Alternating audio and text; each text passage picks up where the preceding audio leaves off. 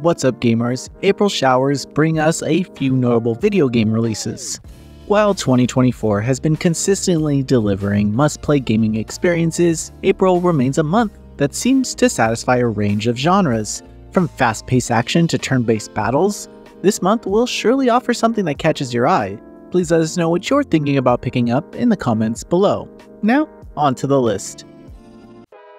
I believe we can all agree that at some point in our gamer careers, we thought we were the greatest sniper. Whether going for a high score in Sniper Elite or landing that 360 no-scope in Modern Warfare, sniping is just an inherently fun time.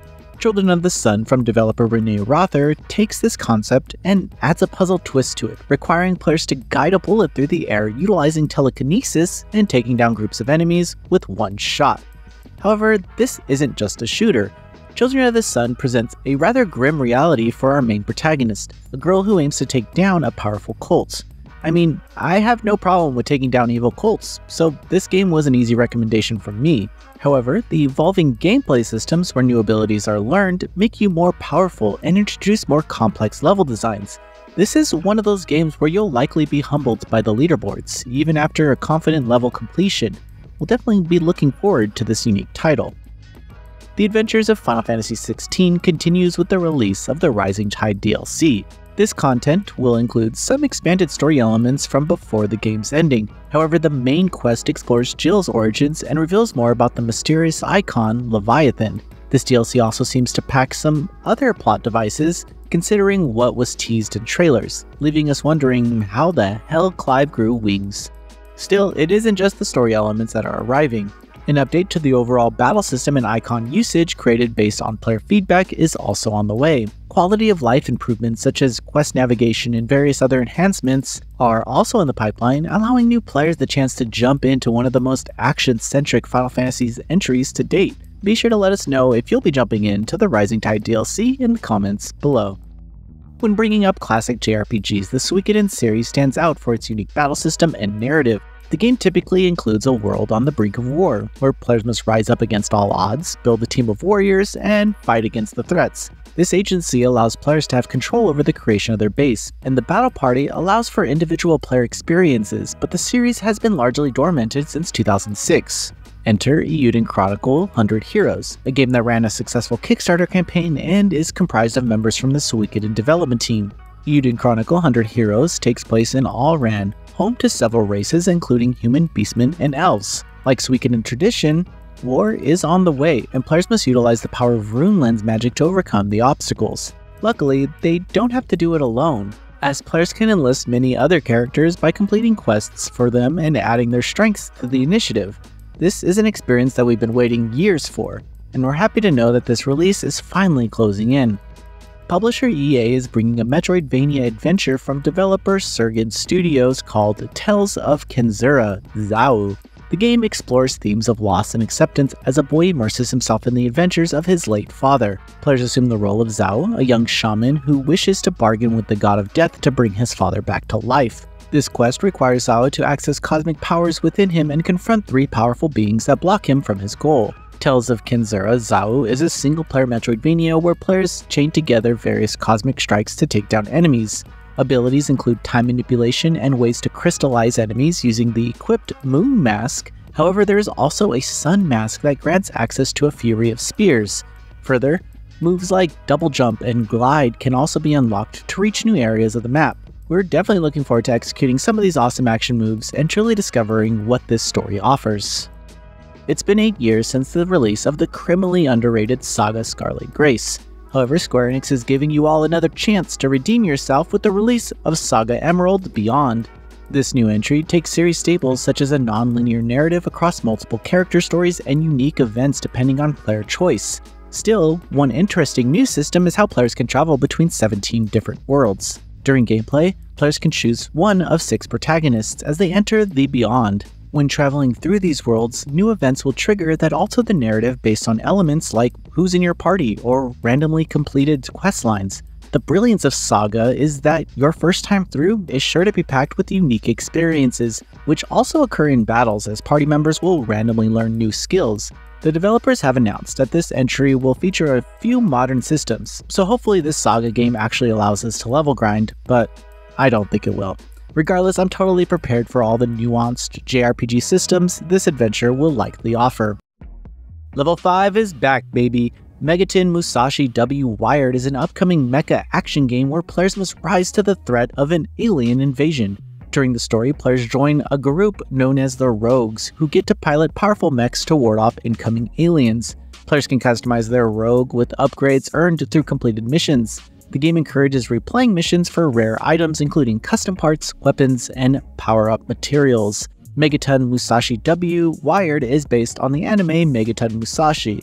The game's story follows a similar plot to the anime, with scenes featuring the other rogues and enemies. Further, classic super robots, Mazinger Z, Ghetto Robo, Combattler V, and Volts V can also be found within the game as collaboration characters. You know, now that I think about it, we might be more excited about just playing a level 5 game in 2024 over simply an action RPG based on an anime, but here's to hoping that the team pulls this one off. The recent passing of manga artist Akira Toriyama was a significant blow to many in this community. However, his creations will live on, and the revival of one of the more obscure releases from his portfolio is the short-lived Sandland, released in one volume in 2000. Bandai Namco had previously announced the revival of this series and also revealed an anime and video game adaptation. I know what you're thinking. Bandai has burned us before on anime licensed games, but I assure you, Sandland is a genuinely enjoyable experience. While a recent demo showcased the early moments of this adventure, Sandland is shaped by players as they set forth into the open desert. Interestingly, the game's story also takes players to Forestland, where Toriyama-san's characters and world designs are the ultimate highlight of the entire experience. The characters are each very expressive, and the customization systems for tanks and party members allow players to approach the tough battles ahead how they want. So be sure to look out for this desert gem when it launches later this month. I don't know if a Demon Slayer video game board game was on your bingo card for 2024, but you're in luck, because Demon Slayer Sweep the Board is on the way. During gameplay, players assume the role of their favorite Demon Slayer character and roll the dice to become the strongest swordsman. The game boards are each inspired by locations in the anime and even feature day and night cycles, where players will need to prepare for battles during the day and then fight at night. While traversing these boards, players will enter mini-games that require them to swing the Joy-Con to whatever instructions were provided. There are modes for up to 4-player multiplayer, local, and online, allowing players to test their skills while trying not to hit each other with their Joy-Con. This is a pretty strange release, but one that reminds us that friends are essential to have. And for those of you who are lucky enough to have them, this game will either make you closer or hate each other, which is just the nature of these party games. With that said, have a good time. As the Souls-like genre is typically presented in a gothic and grim setting, another Crab's Treasure is here to show us that we can get our asses kicked even in a colorful world with a crab. In this upcoming adventure, players control Krill, a hermit crab in search of his shell.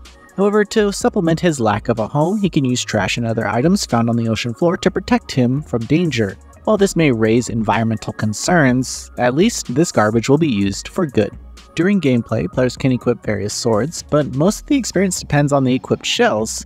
Other mechanics allow players to grapple and swim across the ocean, emphasizing challenging combat encounters and boss battles. As you discover new umami techniques, players can progress this underdog narrative and reach new areas. And if you're worried about the difficulty, this is one Souls-like with options that make the action easier, but the challenge is there if you want it. Come for Eve, stay for the action. Oh, who am I kidding? We're all staying for Eve too. Stellar Blade is an upcoming action game from developer Shift Up. The game features character designs by Kim Hyung-tae, who you might know from the Magna Carta series or Blade and Soul. This game features exceptionally defined character models that mirror the developer's other titles, where the designs of the characters themselves are supposed to move or make the player feel a specific way. But if you're looking for narrative, this game follows Eve as she fights against the Naytiba to take back Earth.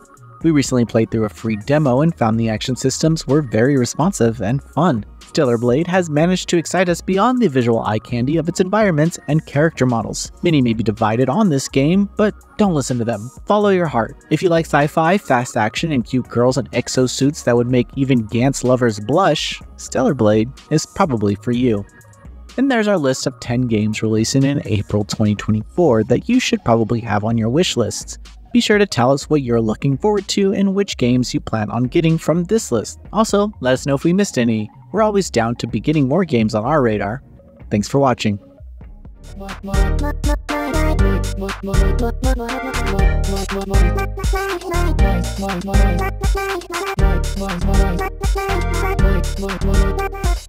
Voice Pixel.